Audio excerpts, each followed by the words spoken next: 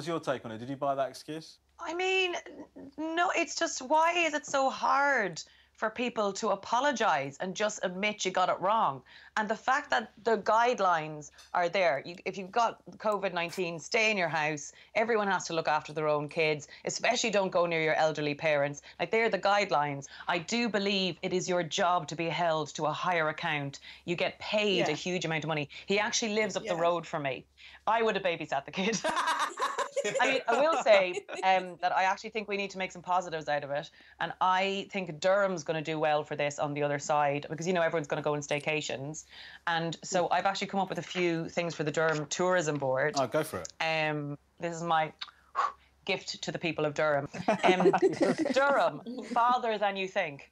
Nice. Hey. Nice. Yeah. Nice. Durham, you'd kill to get here.